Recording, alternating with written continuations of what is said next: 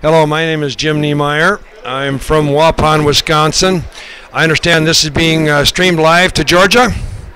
Everywhere. Well, are you guys are from Georgia, though, right? No? Oh, okay.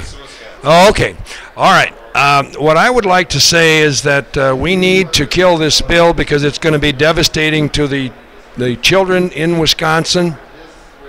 We will be suffering. Those students will not be able to get a good education. The class sizes will go up. They are going to eliminate reading specialists. I could go on and on about bad things about this bill. I'm encouraged that we will win this battle, and I want everyone out there who's seeing this everywhere to understand that we will fight this until we win. There's a marble bust out there just beyond where you can see the Capitol Rotunda on the first floor, and that marble bust celebrates the life of Robert M. La Follette.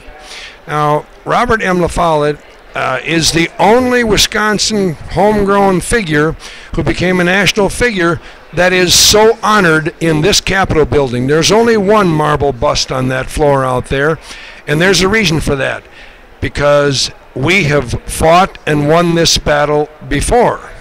In the early 1900s, Robert La Follette went after, fought hard, worked for common people to break up the trusts, the robber baron monopolies that were in existence at the time. And he did it with ordinary people behind him, ordinary people like us. He had a difficult time. He didn't have email. He didn't have Facebook. He didn't have Twitter. He didn't have all those modern blogs. He didn't have streaming like we have right here now.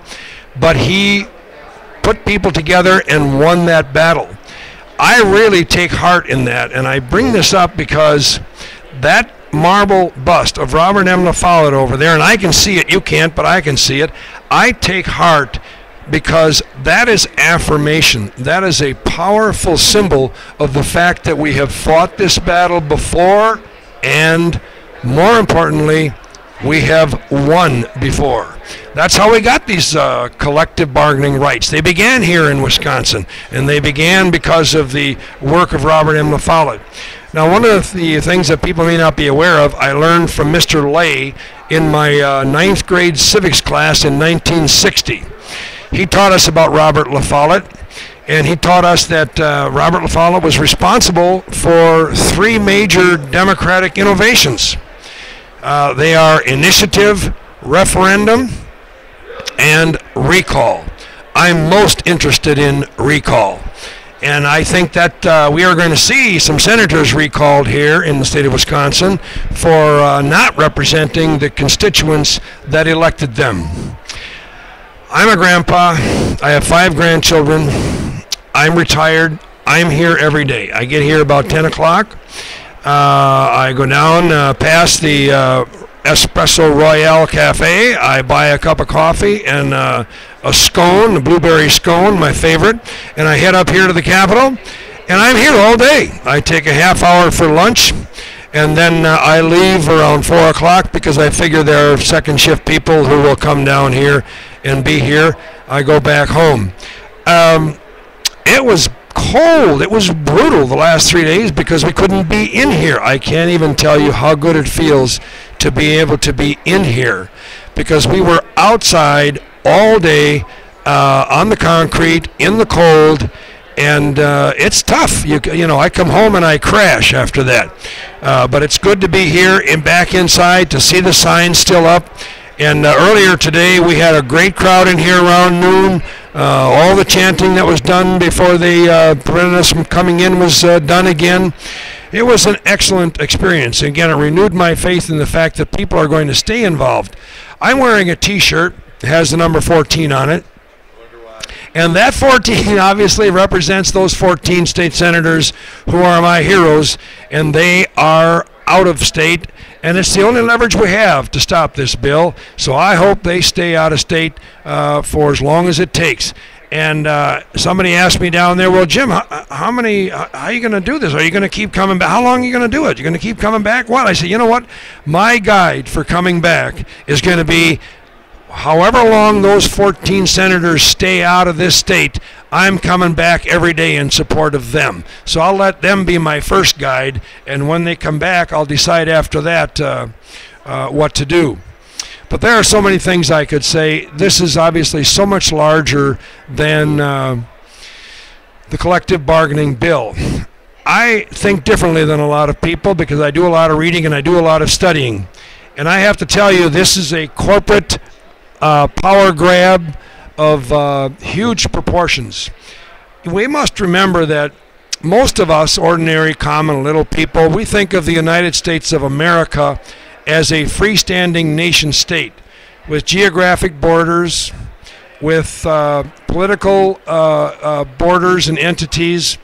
But you know, most of the people who are doing this to us, the super rich, the multinational corporations, they don't think like we do. They don't look at the United States as a freestanding nation state. They have stopped looking at us that way many years ago.